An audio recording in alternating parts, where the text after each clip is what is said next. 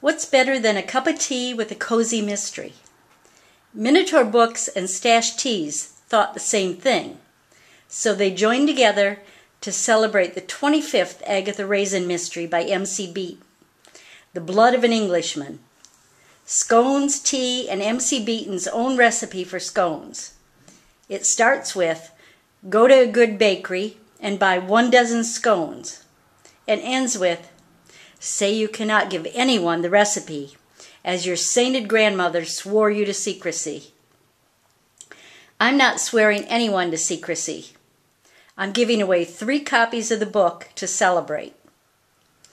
Minotaur will send 1 lucky winner a finished copy, and I'll send 2 advanced readers' copies to 2 other winners. Just check out Lisa's book critiques from September 15th to the 18th for details. And cheers!